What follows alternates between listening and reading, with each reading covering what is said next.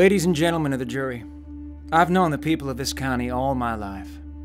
When you favored us by becoming members of this jury, nobody asked you to check your heart at the door. When you go to the jury room, I ask you to imagine that this little girl is your own daughter, granddaughter, niece, or godchild. Think what you would do. I have a daughter, and God help me, I know what I would do. We're here today to serve justice. But the question I ask myself is this: what is the cost of that justice? How much is a man willing to pay to serve the justice in his heart?